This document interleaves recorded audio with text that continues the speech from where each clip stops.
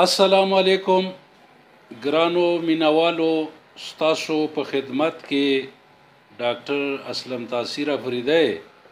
د انګازې ټي وي د مشهور پروګرام د تاریخ انګازې سره حاضر دی واړو چې نن بیا د یو نوي قوم پیژندګلي تاسو سره وکړو خو د هغې نه مخکې یو څو ضروری خبرې داسې دي چې ویلی شي چې د تاریخ ژبې او بشرپوهانو عالمانو او څېړنکارانو د پښتون پښتو او د دوی د اوسېدو په باره کې کوم معلومات را جمع کړي دي نو د هغې په نتیجه کې ویلی شي چې د پښتنو پخوانی ټاټوبی یا د اوسېدو ځای باختر دی خو چې کله په باختر کې د دې خلکو آبادی زیاته شوه نو دوی د دې ځای نه هجرت وکړو یوه ډله یې هندوکش په درو راتېره شوه او د تګاو او لغمان په علاقه کې میشته شوه او بیا ورو ورو د کونړ کڅۍ د اباسین کڅۍ او تر پنجاب پورې ورسېده ځینې قبیلې پکې د خیبر په لاره راووتلې او تر اباسین خورې شوې او ځینې قبیلې د ارغنداو په کڅۍ کې میشته شوې چې وروستو بولان او سند ته ورسېدې وایي چې دې خلکو به ځان ته شریف خلک ویل یعنی آریان یا آریا بیا وایي چې د دې خلکو د هجرت زمانه معلومه نه ده خو اکثر عالمان په دې خبره متفق دي چې آریان د 2000 قبل مسیح نه واخلې تر 800 قبل مسیح پورې د باختر نه تللی دي او هند ته رسېدلی دي وایي چې د باختر د خلکو یوه ډله د پارس په لور په سن 1900 قبل مسیح کې راغله او د ایران په ځمکه یې د مات په نامه سلطنت قایم کړو ځینې پوهان او عالمان وایي چې رګوید کتاب په 1400 یا 1500 قبل مسیح کې ترتیب شوی دی په دې رګوید کې د ګندارا ذکر شوی دی چې وروستو بیا د یونان تاریخ پوه خلکو هم د ګندارا ذکر کړی دی په دغه رګوید کې د پښتنو ذکر د پکت پکتا پکتویس پکتوان او پختون په نامه شوی دی او د دوی علاقه یې پکتیا یاده کړې ده خو د کمال خبره دا ده چې کله د ګندارا د خلکو ذکر کوي نو وایي چې دلته 4 قبیلې آبادی دي چې په هغې کې یوه قبیله د افریدی په نوم مشهوره ده عالمان وایي چې دغه افریدي د سپین غر په جنوبي لمنو کې ژوند کوي او د غرونو اوسیدونکي دي او ګڼ شمېر پوهان وایي چې افریدي د پښتنو موجوده افریدي قبایل دي یونانی مورخ هیروډوټس په یو ځای کې لیکلي دي چې د داریوش 1522 قبل مسیح نه تر 480 قبل مسیح پورې په سلطنت کې ګنداریان دادکیان اپارتیان او ستاګیتیان په اوم ریاست کې استوګن وو چې بادشاه ته خراج او مالیه ورکوله اپارتیان د اپارتیانو علاقه یعنی د افریدو علاقه چې په خیبر او تیرا تر سپین غر پورې غځېدلې وه هیروډوټس داسې هم لیکلی دي چې د هخامنشي بادشاه زرکسیز یعنی 480 قبل مسیح د یونانیانو سره جنگ شوی و په دې جنگ کې پکتیان د زرکسیز ملګري وو پوهان وایي چې په دې کې 2 قومونه افریدي او ستاګیدي وو یعنی افریدیان او ستاګیدیان په یو بل ځای کې پوهان لیکي چې یوسفزي او غوریا خیل د سکندر اعظم په وخت کې پاسپاسی او ګوري یاد شوي دي چې په باجوړ او دیر خواوشا کې استوګن وو په تاریخ کې لیکلی شوی دی چې سکندر په 311 قبل مسیح کې د خپل پلار د مرګ نه پس د یونان بادشاه شو. نو اول جنگ د ایرانی بادشاه داریوش کردومانوس سره وشو. ایران یې فتح کړو او بیا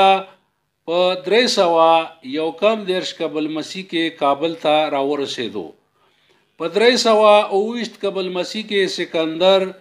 په جلال آباد کې خپل فوجونه دوه ډلې کړل.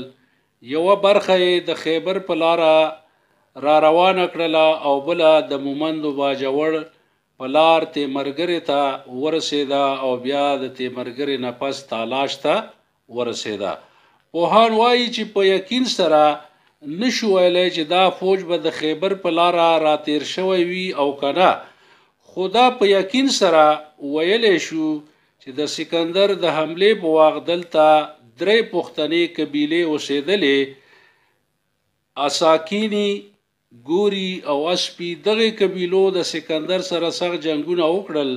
او خپله مړانه یې ښکاره کړه. مطلب دا شو چې د خیبر په خوا او شا کې د سکندر د فوج سره چا جنگ کړی و، نو هغه افریدی، اورکزي او دلزاکو او افریدے د دې خاورې یو توریالی او جنگیالی قوم دی. د دغه افریدي قوم یو شاخ کمر خیل دی. کمر خیل قوم د افریدي قوم یو مشهور او نوموړی شاخ دی. څومره اهمیت چې د افریدي قوم د نورو شاخونو دی، نو همدومره اهمیت د کمر خیل قوم هم دی. کمرخیل په ځینې کتابونو کې د کمری په نوم ذکر شوی دی، یعنی کمری یا کمرخیل، چې په اصل کې د یو شاخ 2 نامې دي او هیڅ بیلتون پکې نشتا. بازګړه، تختکی، غلام علی، چهلګزي، کجورې او باړه د کمرخیل او افریدو د اوسېدو ځایونه دي. اهمه خبره دا ده چې د تیرا، بازار، کجورۍ او باړې په سیمه چې د انګریزانو، سیکانو او مغولو سره څومره جنگونه، غزاګانې او نښتې شوي دي، نو کمرخیلو د افریدي قوم په ننګ ملا تړلې ده او د خپل ورونو سره میدان ته راوتلي دي. ځکه چې دا ټول افریدي د یو قوم، یو کور او یوې علاقې خلک وو، نو د افریدي چې د چا سره پریوتې ده، نو ټول ورونه، وریرونه او خیلونه ورپسې راوتلي دي او خپله توره او مړانه یې ښکاره کړې ده. په دې خیلونو، ورونو او خاندانونو کې کمرخیل هم راځي. دوی د خپلې وفادارۍ، جفاکشۍ او تورې نوم ژوندی ساتلی دی چې ځینې مشهور شخصیتونه یې په دې نومونو په تاریخ کې مخې ته راغلي دي: ایاز خان کمرخیل، میر حسین خان کمرخیل، ملک حافظ سمندر خان، ملک اعظم خان، ملک اعظم دین، ملک کوکی، ملک عبدالرحمن، ملا امیر شاه، ملا اخونزاده، ملک دین خیل، بنات خان او ګل دی. د کمرخیل قوم شجره په دې ډول لیکلی شوې ده: کمرخیل 3 خیلونه دي چې نمبر 1 محق الخیل دی، 2یم خویدات خیل دی او 3یم درې پلاری دی. مغول خیل په برمی خیل، امل خیل، اجر خیل، نندار خیل، ګلو خیل، تور شیخان، سره شیخان، خواجه خیل، وانت خیل تقسیم شوی دی. بیا په برمی خیلو کې خان خیل، پایندی خیل، ترکیال خیل، خوجل خیل شاخونه راځي. په ترکیال کې ابراهیم خیل هم شامل دي. دغسې امل خیل په دې څانګو مزید ویشلی شي چې خواجه داد خیل، میاں داد خیل، علا داد خیل، یوسف خیل، کلام خیل. دغسې په درې پلاری کې د 3 شخصیتونو نومونه دغسې راځي چې شیخ علی خیل، یار علی خیل، رضا خیل. په شیخ علي خیل کې قاضي خیل، حسن خیل، تور خیل دغه قبیلې راځي. په یار علي خیل کې اختیار خیل، ایوب خیل، موسی خیل او دغسې په رضا خیل کې بڼیا خیل، دشین، زیړان او تاوس راځي. په خویداد خیلو کې گوار خیل، شمشیر خیل، سرور خیل، رسول خیل، شاولی خیل، آزاد خیل او بیا په آزاد خیلو کې دوه تپی دي چې حقداد خیل او پامیر خیل مشهوري دي. دا د کمر خیل کام مختصره شجره وا، تاسو ته مونږ وړاندې کړه. امید لرو چې تاسو به په دې غور وکئ او بیا به زمونږ د اصلاح کوشش وکئ. مونږ دا دعوه نه کوو چې مونږ په هر څه پوره یو. زمونږ تاسو ته دا خواست دی چې زمونږ سره خپلې شجرې، خپل شخصیتونه شریک. انسان کمزوری دی،